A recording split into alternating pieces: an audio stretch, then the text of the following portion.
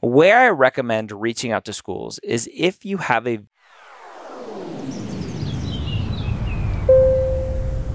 Ask Dr. Gray Premed Q&A brought to you by Blueprint MCAT. How are you today? I'm good. How are you? I am great. What can I help you with? So I just have a couple questions. So I'm planning on applying this upcoming cycle, and I'm just wondering if there's a school and a program that you're really interested in, is there anything you should be doing at this point to kind of show your interest, or um, would you recommend possibly like emailing or calling admissions, or do they just see that? Do they view that more as an annoying thing? Yeah, I think the far majority of students, the way that they do it is probably more on the annoying side because they're just like, hey, I'm going to apply to you. Just want to say hello. It's like, yeah, got it. Like, send your application. We'll look at you with everyone else. Where I recommend reaching out to schools is if you have a very specific question that you think it would impact your ability to get into that school or impact kind of your trajectory and things that you need to do to apply and get into that school. What I mean by that is if you're missing a very specific prereq or you're missing a specific letter of recommendation that school says that they require, then potentially reaching out and saying, hey, I'm a non-traditional student and you require these letters of recommendations, but I can only get these ones and here's why. Is it okay if I replace this one required letter with this other letter? Or, hey, you require this one random prereq that I haven't taken. Is it okay if I take it later? The far majority of schools are fine with taking prereqs after you apply, after you've even been accepted. So that's typically not a problem either. The other potential reason to reach out would be, hey, I really struggled early on in my academic career. I want to come to your school for XYZ. Do you have any sort of cutoffs that I may be filtered out, or will my upward trend help overcome any of that? Do you have any other advice? So reaching out for some advice in terms of academics. Do I need to do a post-bac? Do I need to do a master's? Or, hey, I'm deciding between an undergraduate level post-bac and a special master's program. Do you recommend one over the other? So those are very specific questions that you can reach out and ask the school about. I wouldn't have a list of 10 questions. I would reach out with a specific question.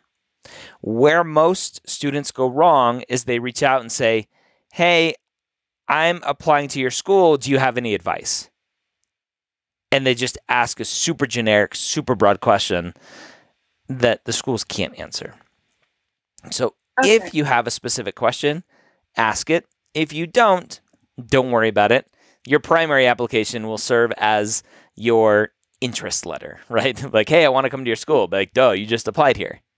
And then kind of going off of that, I'm kind of unclear. So after your interview, or potentially much later on, if you haven't heard back, is that when you would send like a follow-up letter or a letter of intent? I'm kind of unclear what the difference is, I guess. So follow-up letters in my mind or just update letters are completely useless. The only time I think you should send a letter is probably a letter of intent after an interview.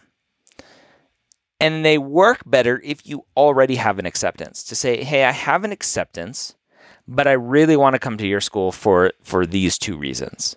And if you accept me, I will come. Update letters are basically, hey, I'm still interested. Hey, I'm still here. Hey, like for the far, far, far majority of students, they're a waste of time. Now, I think there are specific reasons. I had a student on the Premed Years podcast a few months ago, a couple of years ago now, maybe at this point, who was hearing nothing through the application cycle. And we had a very in-depth conversation about what her next steps could be. And she had some run-ins with the, I think, director of admissions at a local medical school.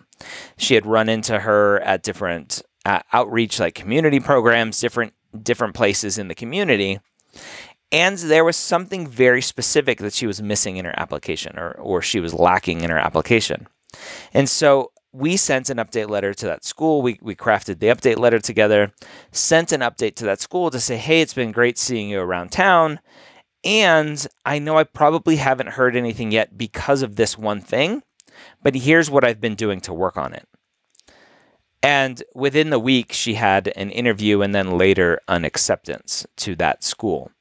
And so I think they can be very strategic. Where most students go wrong is that they're not strategic about them at all. They just update, contact, and it just gets super annoying for every medical school. Thank you. You are welcome. What else can I help you with? So I guess this is something that you probably get asked a lot, so I'm not going to ask it. I'm sure everybody's asking right now. I'm lacking clinical experience due to COVID. Yep. What can I do about that? Obviously not too much in some places right now, I guess. So I'm just wondering, would you, for this upcoming cycle, would you recommend putting down e-shadowing on your application? Like, is that something schools will take seriously, I guess? Yeah, some schools will, some schools won't. It'll just depend on the school. But I think the far majority of schools are going to have to look at it and go, it's better than nothing. So I would definitely put all of your virtual and e-shadowing and other stuff on your application. Obviously, ideally, you have in-person shadowing as well, and you have clinical experience. The problem that we're going to see moving forward, especially this current application cycle that's coming up here, May and June of 2021, is that for students who since March of 2020 don't have anything, and they didn't have anything before, but who are still going to apply, are going to be hurting. I don't think those students should apply. And I don't know if you're one of those students, but I think if you are applying to medical school with zero clinical experience, and you're going to say, but COVID, and you have zero in-person shadowing experience, and you're going to say, but COVID, at the end of the day, the question will be, do you know what you're getting yourself into?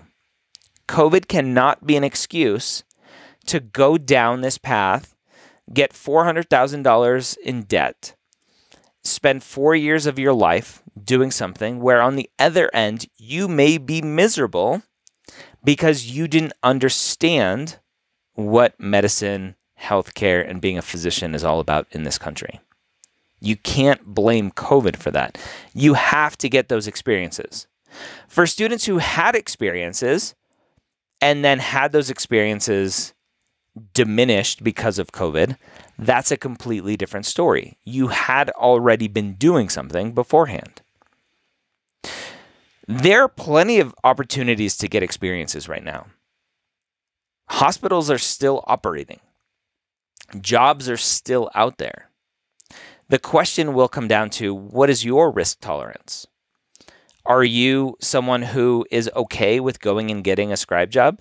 Right? And there's a lot of privilege around that, right? To be able to go out and live on your own and not have anybody else to worry about. But if you live at home and your parents are at risk, or your grandparents who you live with are at risk of COVID and they haven't had the vaccine yet, and you're worried about going and getting a job in a clinical setting, like there's a lot of privilege involved with that. But there are opportunities available because hospitals still need scribes. Hospitals still need someone to transport the patient from point A to point B. Hospitals still need someone to interact in the emergency department with patients. So hospitals are still hiring, but a lot of the volunteer opportunities are gone because the volunteer opportunities are usually extra positions and stuff that aren't technically needed. So there's a lot of potential opportunities out there for you if you're willing and are able to, but there's going to be a really big question mark for students applying in May and June of 2021 who aren't going to have clinical or shadowing experience and are going to say, but COVID. And I don't think that's going to fly. Okay, thank you. You are welcome. Anything else?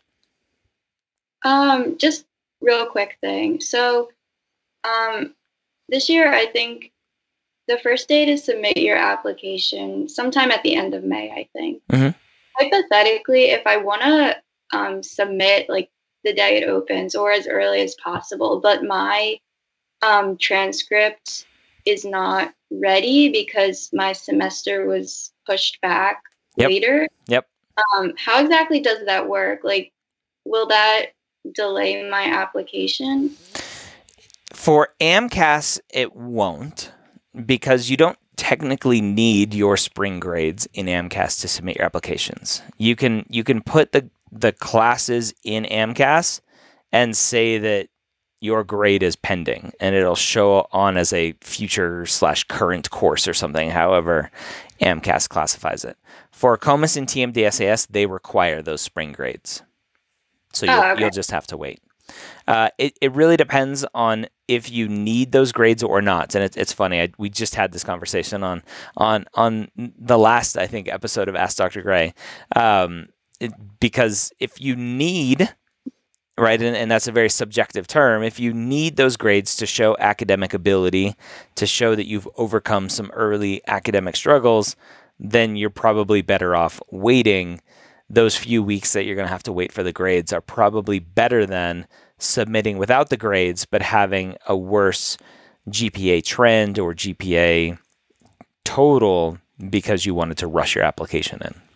I see what you mean. So if I were to submit it immediately without my spring grades, would I have to eventually update it once I get those grades, or is that not how it works? Nope. AMCAS and a COMAS, you can't update grades after you submit. TMDSAS, you can, but once you submit your grades through AMCAS and a COMAS, once you submit, you submit. Their whole verification process is reviewing the transcripts that are sent by the schools, reviewing all of the grades that you've put into the application, adjudicating those, making sure that everything lines up and everything you said you got an A is actually an A on your transcript. They're verifying all of that information. They're putting their stamp of approval on it and sending it to the schools. And so they don't have a process to update those grades when new grades come in. So if I'm in a position where I'm happy with my grades and my GPA, would you recommend submitting as early as possible without the spring grades, or waiting a few weeks to get them and it won't necessarily make a difference anymore? Are your stats great? I'm okay with them. Yeah. So if that's the case, then you can go ahead and submit. I don't think a couple weeks will hurt you. I think based on this last cycle that we had, kind of near the beginning of COVID, when kind of May and June of 2020, and we had the AAMC delaying the verification process and submission to medical schools. We may see that again this year, so a couple weeks probably won't hurt you in the grand scheme of things. Okay, great. Well, thank you very much for answering all my questions. You are welcome.